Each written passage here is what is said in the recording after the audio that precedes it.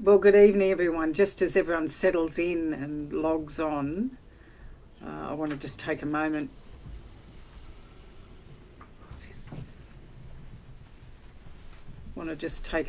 To welcome you all to the Love Addiction, Love Avoidant talk. And before I start, I'd like to let those of you who don't know me know that my name is Diane Young, and I'm speaking tonight as a representative of South Pacific Private Hospital, which is on Sydney's Northern Beaches in Curl. I'd like to begin by paying my respects to the local Indigenous people of the Gadigal people of the Eora Nation, the traditional custodians of this land we're meeting upon today. And in fact, it was a client of mine who reminded me that it would be a very good thing to do the welcome to country, and I'm very glad that she reminded me of that. In 2019, I went over to the Meadows in Phoenix, Arizona, and was given the opportunity to do the Love Addiction, Love Avoidant workshop, which had been written by Pia Melody, and her work, of course, as many of you know, is very groundbreaking. It was trailblazing work in and of its day, and in many ways it still is. So the group incorporated group therapy, of course, and education and process work.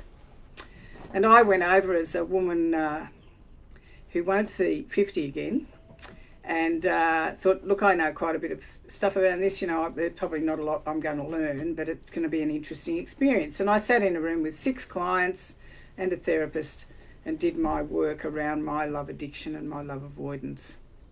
And I was so inspired by it, I came back to South Pacific and said, we've got to do this. And then, of course, what happened was COVID.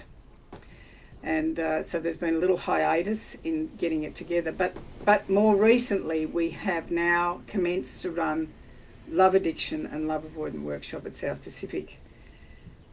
And this is a workshop where it's looking at the way we do relationships post-recovery.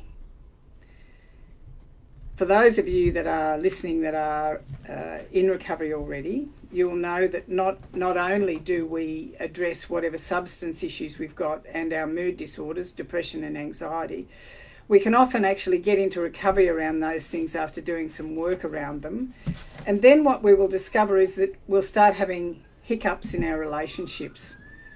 Now, love addiction, for those of you that don't know, is where we're attracted to a person who is walled in, appears powerful, and we enter the relationship in the midst of a fantasy about the other person. That is, we make up who the other person is, and we feel very euphoric. If you're a love addict and you fall in love, it's like, in many respects, some people would say you're in love with being in love, and you become obsessed with the other person. We usually deny any red flags, and we certainly don't acknowledge that the other party, the other partner that we're in relationship with, may be walled in or may distance from us. What will happen in the cycle, and I'm going to come back to this in a moment, but I just want to broadly talk about this. What happens in the cycle is there will be something that disrupts the love addict's denial. And then we will start to enter the withdrawal phase of the fantasy. Now, the interesting thing about people who are in this cycle, if you're a love addict, if you identify with a love addict, you will actually not go into any sort of recovery until you're in that withdrawal phase, because it's all fabulous, fabulous, fabulous. Usually then what happens is you'll navigate your way through that somehow, and then you'll use strategies to return to the fantasy, medicate the emotional upheaval, however you do that, and that could actually be very obsessive with them or with any sort of other substance abuse, and then you try and navigate your way back in to get the partner back in. You return to the partner and make up the fantasy again, and it's all tickety-boo, or you will move on to another partner and move on to the fantasy about someone else. Now, the interesting thing about the love addict is the love addict comes from living in a family system as a child where you are a lost, what we would call the lost child. Now, if you are the lost child, you will have experienced quite a lot of abandonment and neglect as a child. You will grow up in a family system where you know you need someone. You actually believe you can't do it alone.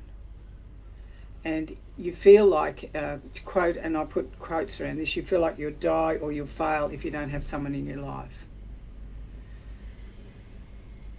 In terms of the love avoidant, the other side of it, they come out of a enmeshed situation or parentified situation with a parent where they adopt the role of the hero or the scapegoat. Those children learn that they have to take care of needy people. Now, you understand that enmeshment means if the parent's here and the child's here, the energy goes from the parent to the child. So if the child's rooted in a stable, safe environment, they are nurtured and guided into adulthood. In an enmeshed situation or parentified, the energy goes from the child to the parent.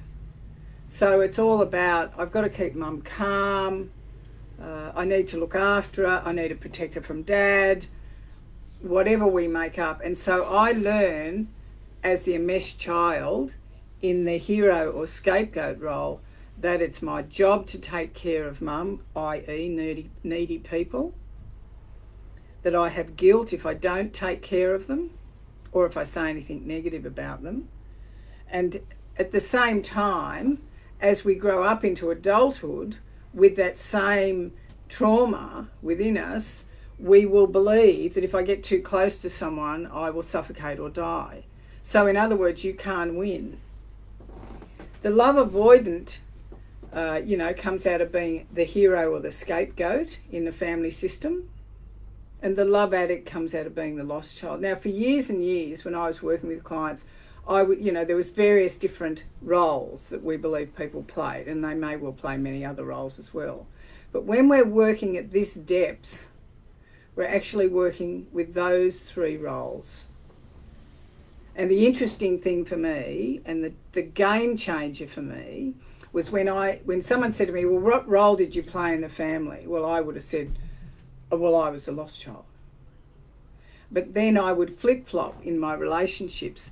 And it was only when I did this work at the Meadows that I actually discovered that I played two roles. I was the lost child for my mother, and I was a scapegoat for my father. So you see, when you're in the love addiction, love avoidance cycle, you can flip-flop into both. And if you've played both roles, you can flip-flop all the time throughout your relationships. And depending on the timing of the relationship and where you are in your life when you enter the relationship will depend on whether you go in as an avoidant or an addict. Now, one of the things I learnt about myself, I was from an alcoholic family. So I would have said to you that my role as a lost child was the paramount one. But interestingly enough, when I did the processes that I had to do, that was asked of me at the Meadows, I discovered that there was one or two events with my father where I was totally enmeshed and parentified, only one or two, not a whole lot. I mean, he was absent a lot of the time. And they really shaped the way I then moved through my recovery and into my adult relationships. So it can be quite deep, this work. And that's one of the reasons when we're working with people at South Pacific, we want them to have some recovery on board. Perhaps very wise to have done changes, the childhood trauma workshop before we get to this one. So, let me just explain. I want to show you a picture of something that comes out of Pia Melody's work, and this shows the cycle. So let's be clear. The love addict, the greatest fear that they have is of abandonment, consciously. Unconsciously, their fear is of intimacy. The love avoidance greatest fear, conscious, is of intimacy, unconscious is of abandonment. So you see how it actually mirrors each of them. They each mirror each other. So if you're going to be you're in any either or, it's very hard to not actually end up in a relationship with somebody who's, if you're the love avoidant, you can end up with a love addict. If you're a love addict, you can avoidant. Although I was talking to somebody just earlier who said to me that she's in a relationship with two avoidants. So she reminded me that love addiction is like Romeo and Juliet. They were both love addicts, right? What happened? They both died. And love avoidant, I can remember somebody said to Pia Melody in a question, well, can two love avoidants be in a relationship together? She said, yes, one lives in New York and the other one lives in Texas. Well, I don't think it's quite that bad, but I laughed. I thought he wasn't happy with the answer, by the way, but anyway, that's another story. So I want to just show you this, and I hope you can see it, because what it shows is this is the cycle. They mirror one another. So, for example, this is the love addiction cycle. So you enter the relationship and you're responsive to the seduction of the avoidant, and you enter in a haze of fantasy. That is, you make up that they are a certain sort of person. You in your mind, you make up that, oh, he's this or she's that or they're that. After a while, you deny the partner's walls and the importance of life outside of a relationship for them. You experience an event that shatters your denial. You go into withdrawal from the fantasy. Now, this is pain city for a love addict. I was talking to a gentleman today who's just come out of a love addiction cycle, and the partner that he was in relationship with was saying no, no, no.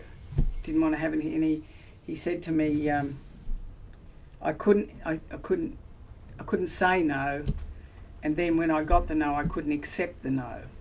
And it made a lot of sense to me when he said that. I said, I'm going to quote you tonight when I talk. You obsess and medicate when you're the love addict, and then you return to the fantasy, and so it goes round.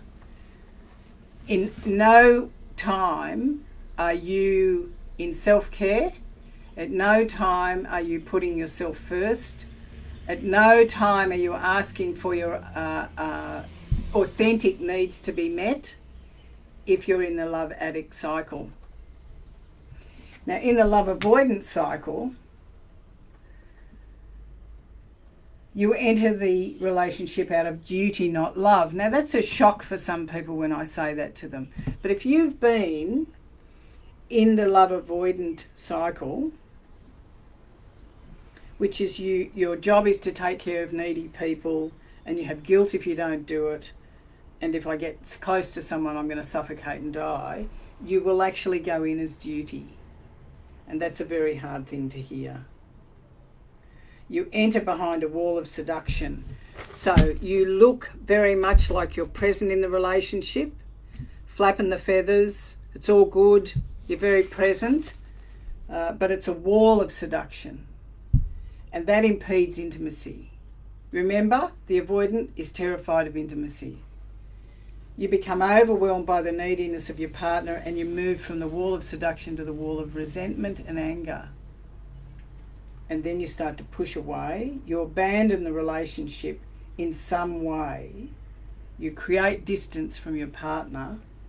And then what you do as the avoidant is you create intensity outside the relationship. Now, that will either be an emotional affair with someone, you'll be intriguing with somebody, or you'll have an affair, or you'll get very busy with work. You know, there's a big project on, I've got to get it finished. You know, you're absent for a good while, more than you normally would be from home.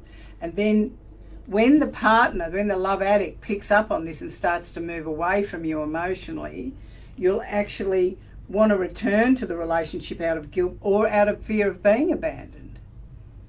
And then you'll move back into the relationship again, or you'll actually leave that and create another relationship. So the cycle goes around and around and around.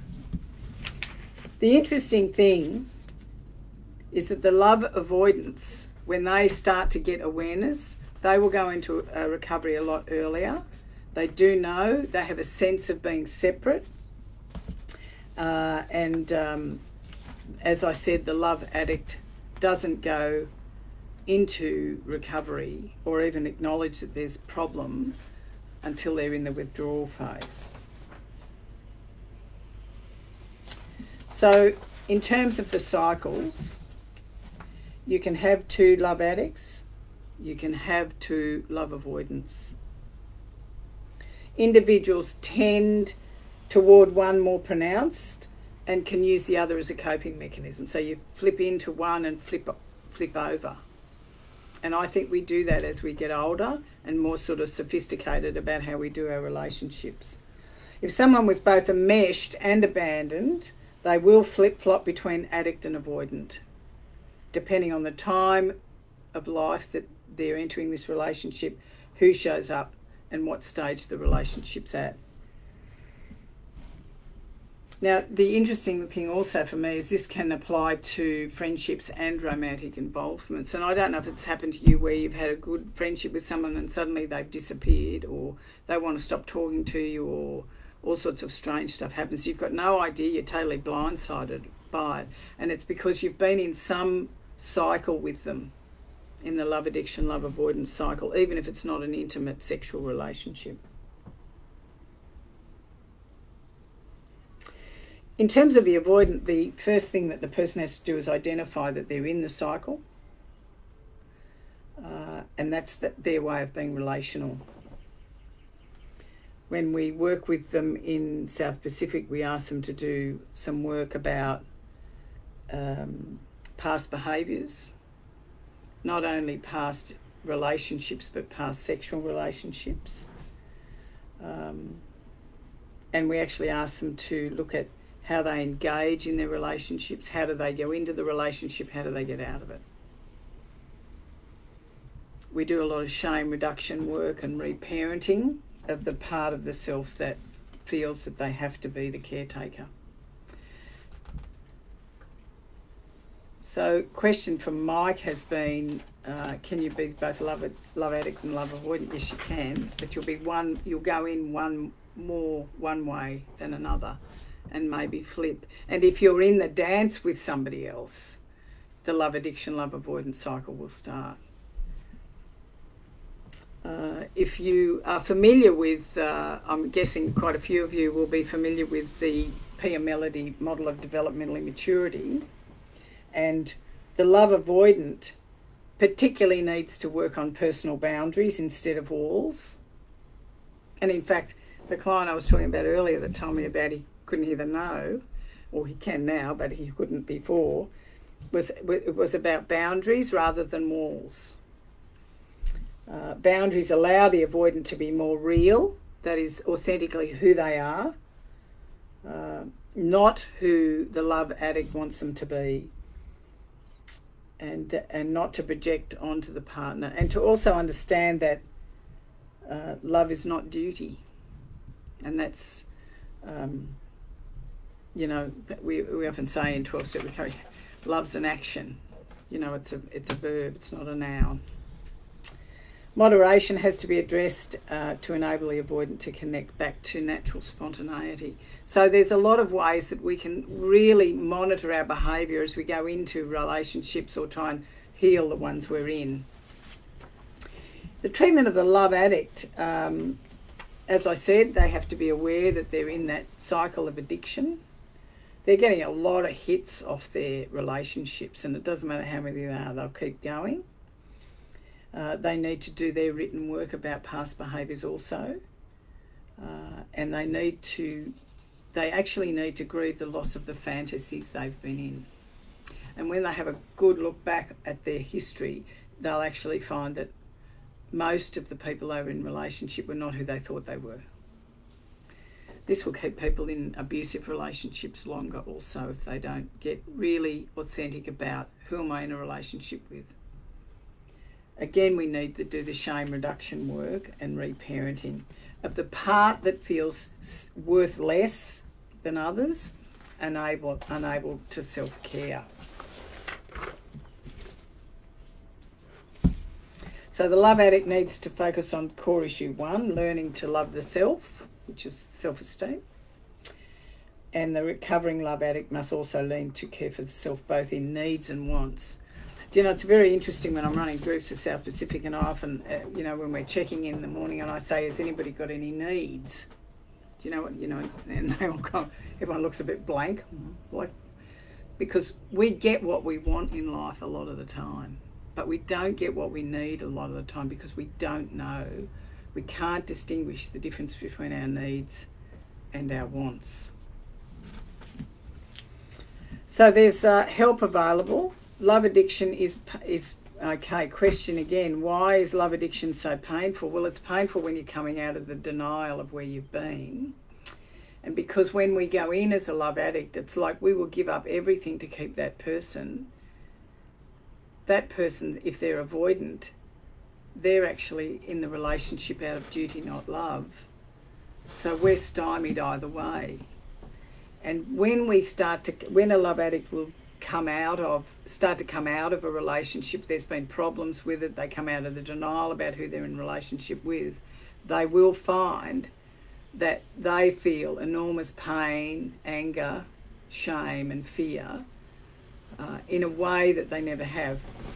So if you go back for a minute, if I can just answer this another way, when we're little and we're raised in a dysfunctional family system where we are either enmeshed with a parent or neglected and abandoned, or a mixture of both. I mean, you can be neglected by one parent and enmeshed with another. I mean, that means you get the full Monty, really, if that's happened to you. You will carry all of those childhood wounds and trauma into your adult relationships. Now, it might be fine when you're a teenager and it's all banging, whatever, but when you start to get into adulthood and you're wanting to have committed relationships, maybe have a family, whatever, you're going to be in a world of pain if you can't actually be authentically yourself in the relationship, and part of you actually understands that the other person isn't either. And it's not because anyone's deliberately trying to be in subterfuge or dishonesty, it's because they have to go back to the beginning of their life and have a look at how they were parented and what roles they played. So that's why it's so painful. Do you know, when I was doing one of the processes in Phoenix, you know, the therapist sits very close to you as you're doing your work with your parent, whoever it is you've got to do your work with. And I was feeling pretty strong. I was in a really solid group, you know, 6 therapists, all knew their stuff pretty well.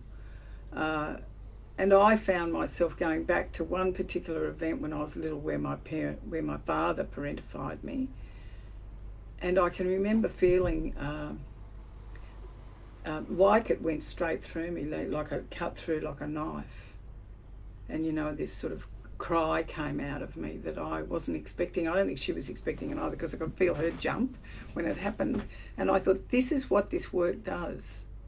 It gives us an opportunity to go back to the past, reframe it, do the shame reduction work, speak the truth, speak from a place of our truth, not to manipulate or control someone else, not to blame anybody for what's happened to us, but to actually say, this is what happened to me, and about that I feel this.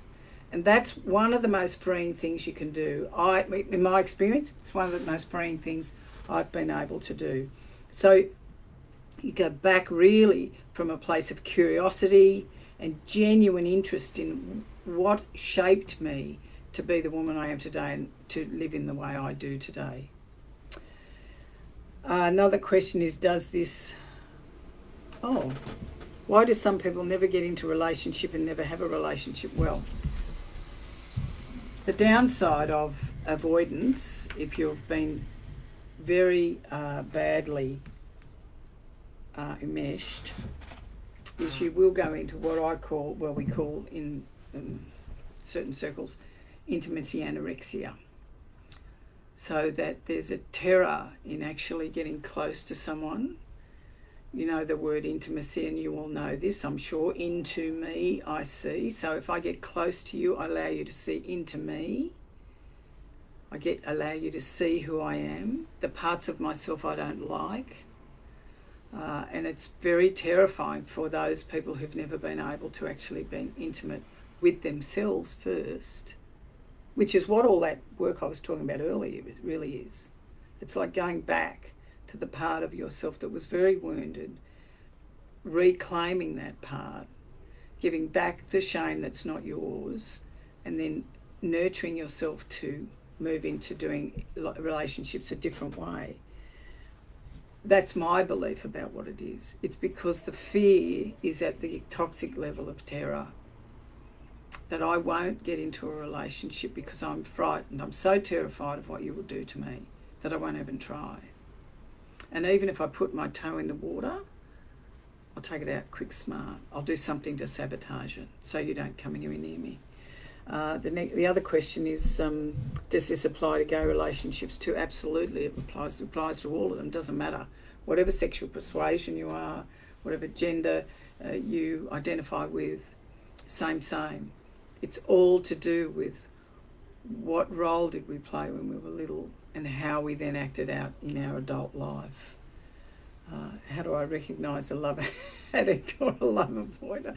Well, that's interesting you should ask that question, because the love addict usually comes in very quickly. I'm talking about the unrecovered ones, right? So they come in quickly, they're right into it. You've been on 2 dates, they're moving the lounge in, it's like it's all on.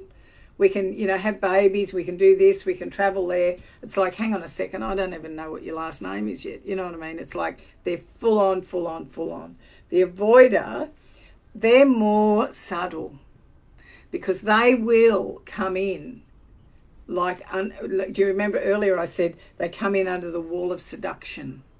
So they look like they're very present. But the thing to watch out for an avoider is, are you trying to take care of me? Are you trying to fix me? Do you think I need you, right? And if I don't need you, for example, because I like you, I want you in my life, that's great, but I don't need you, let's see how they react when I let them know that I don't need them. That's usually the 2 easiest ways.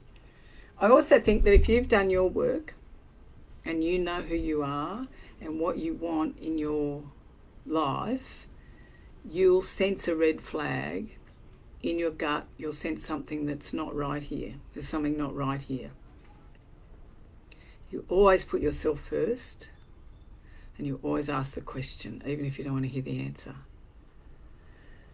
Okay, so I hope that helps. The next question is, how do you break this cycle and what steps should we take? Books. Okay. Well, the Pia Melody book, let me see if I can quickly put my hand on it. I can.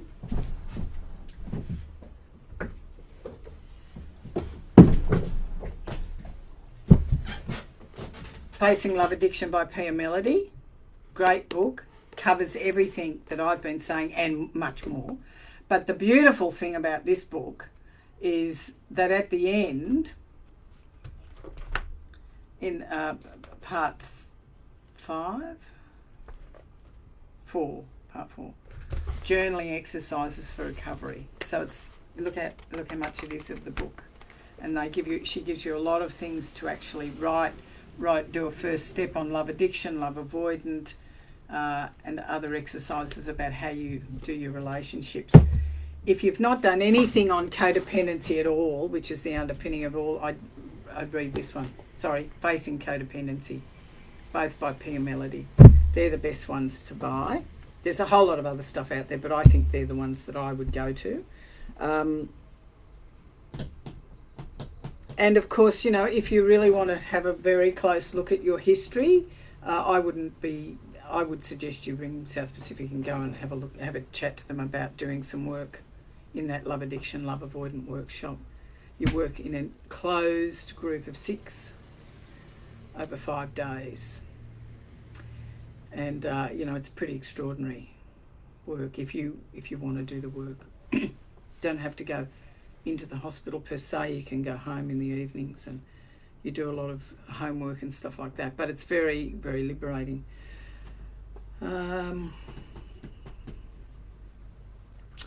I also want to just say to that person about how do you break the cycle. The cycle is about getting very current with yourself, learning to speak up for yourself if you're a love avoidant and a love addict, learning to be reparent that part of yourself that's wounded. I do believe hope is, it's possible to walk free of this. And if you're in a relationship with a partner that has any emotional intelligence or psychological knowledge, they work with you, you can move through this. So there is hope, is what I want to say to you.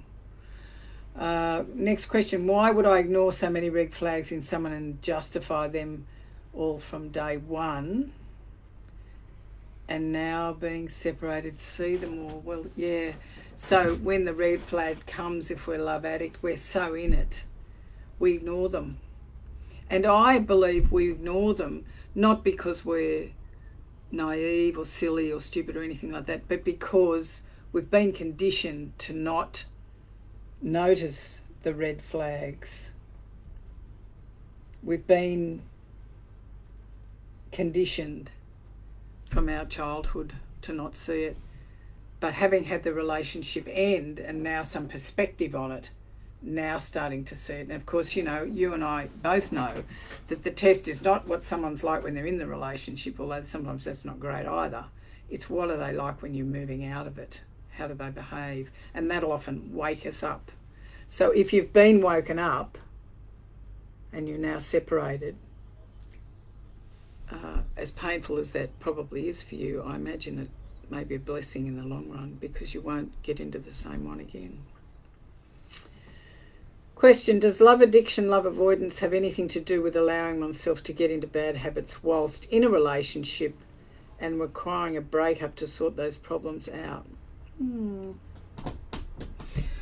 I wouldn't say it's about getting into bad habits whilst in the relationship. I would say, however, if I can reframe it, it may be more about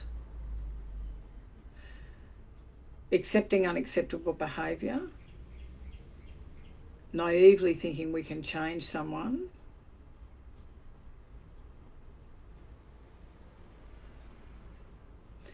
and allowing ourselves to put their needs before us. Well, often I hear clients say that, they stay in relationships because they're actually terrified of being alone. By the time they get to make that statement to me, they're usually ready to start making a change. So there can be layers of this stuff, which is why when we're working with it, we need to have done some earlier trauma work before we get to this.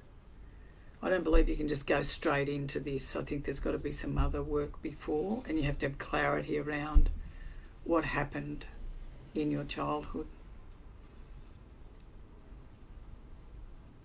It's not impossible after a breakup to sort them out either, if you both make a commitment to get into recovery. I think anything's possible if you're both going to wake up and not be asleep in the relationship. Question, could this type of love addiction or avoidance be something that transpired to relationship with adult children when you were no longer in a relationship for a long, long time, which was abusive? Transpired in relationship with adult children. I'm a little unclear on that question, but I think what you mean is I think you mean you've been in relationship with an adult child. So when we're talking about adverse childhood experiences from when we're little, if you are, and the studies are in, and those of us who have been in the game for a while already knew them anyway, but if you're raised in an alcoholic or addicted family system, and that can be addicted to anything, alcohol, drugs, gambling, sex, food, and or you're raised in a family system where there's a lot of mental illness, depression, anxiety, any sort of schizophrenia or anything like that, the outcome for the child is the same. So they end up in a situation as an adult person trying to have a relationship as an adult, but still in fact carrying from the past their trauma.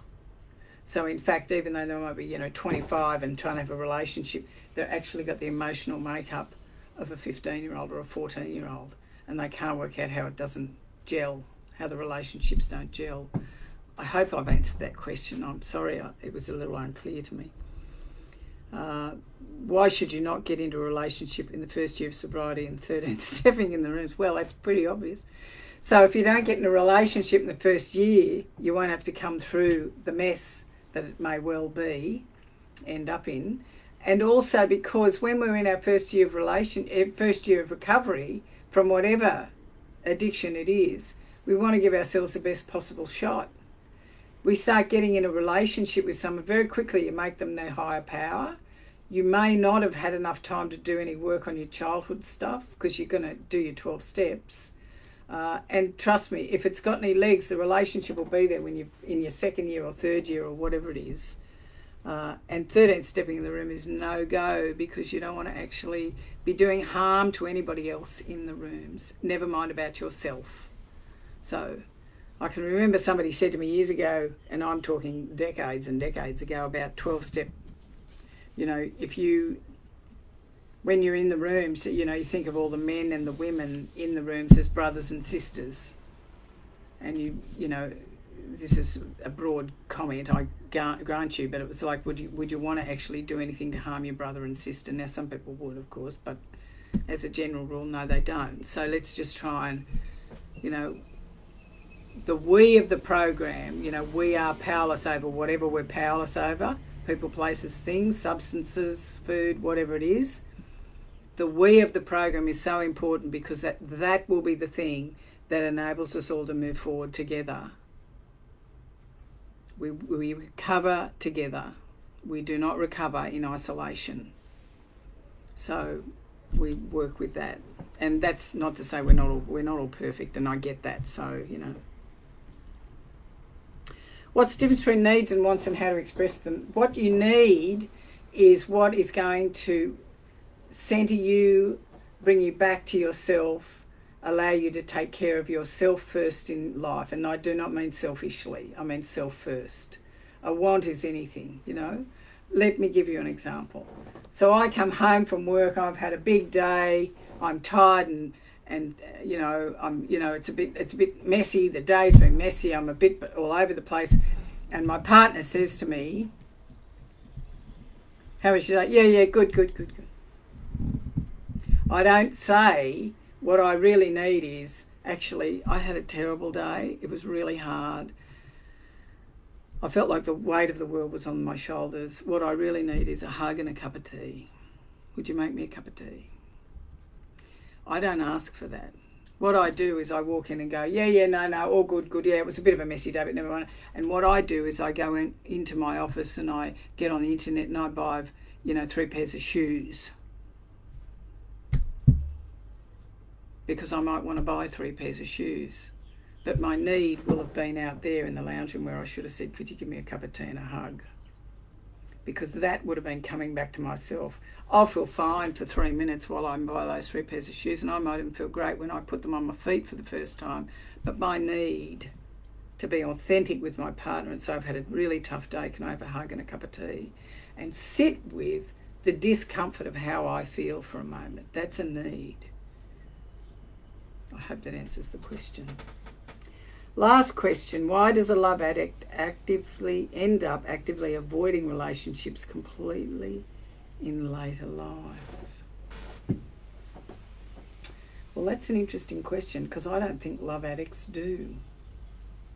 I think love avoidance avoid relationships and they've hidden behind a wall of seduction.